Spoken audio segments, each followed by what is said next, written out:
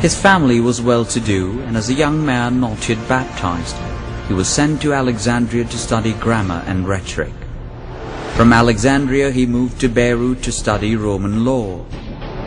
Here, Severus came under the influence of Christian students and began to study the works of fathers like Basil of Caesarea and Gregory of Nazianzus.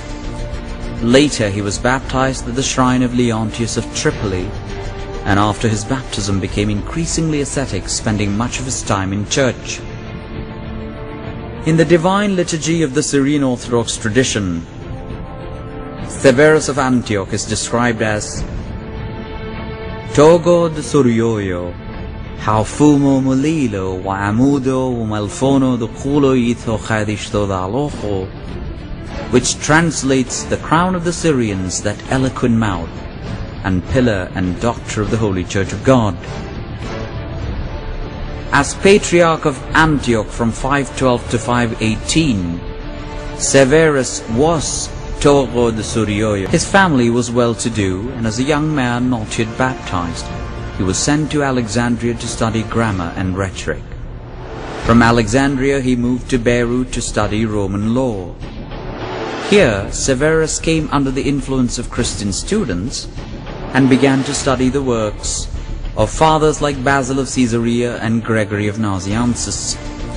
Later he was baptized at the shrine of Leontius of Tripoli, and after his baptism became increasingly ascetic, spending much of his time in church.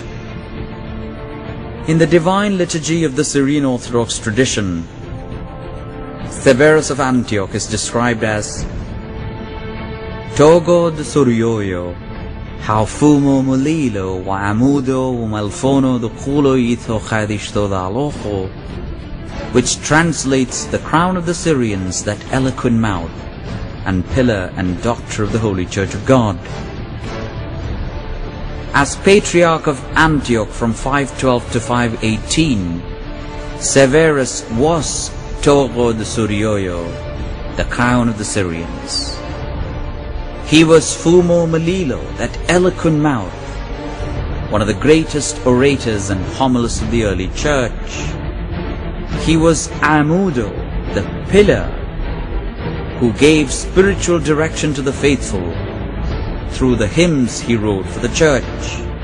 And finally, he was Malfono de Kulo Itho Khadishto Daloho, the teacher and doctor of the Holy Church of God, through the instruction he provided through his liturgical writings. Severus' spirituality was modeled on the ascetic traditions.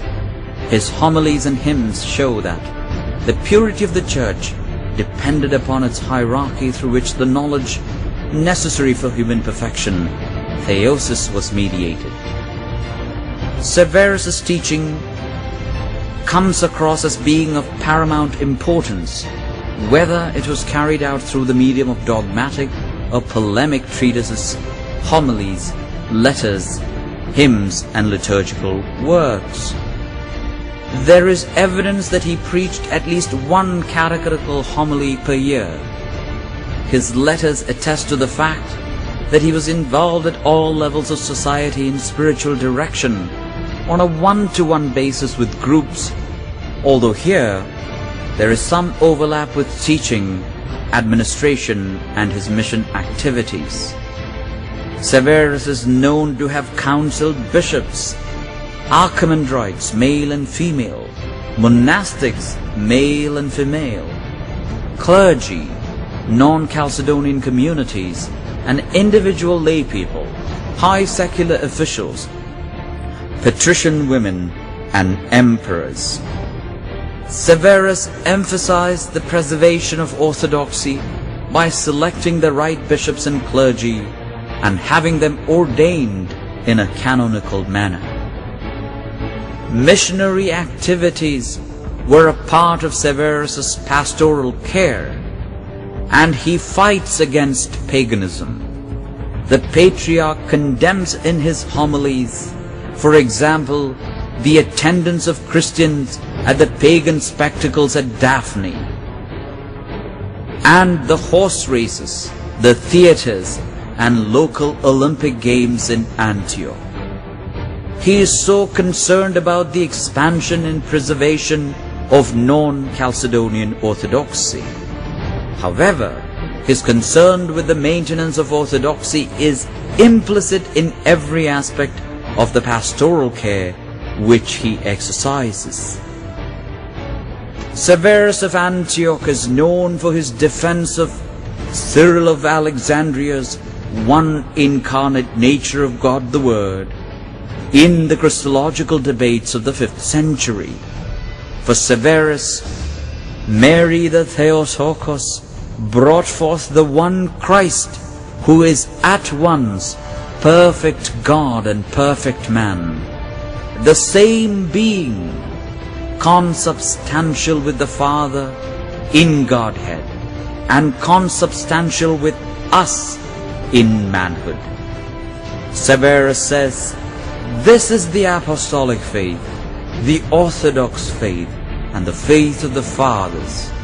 Having this wonderful treasure, let us preserve it, let us keep it, and let us also use it in such a way that this treasure becomes the victory of Christ in us and in His church.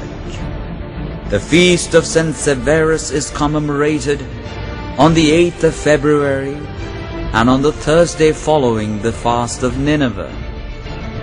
The small presentation hopes to write a new icon of Severios of Antioch as the Patriarch, homilist, hymnographer, and liturgist, who still boasts the largest and most varied collection of surviving writings of any Eastern bishop in the 6th century, non-Chalcedonian or Chalcedonian. May the prayers of St. Severios of Antioch be a stronghold and refuge to each and every one of us.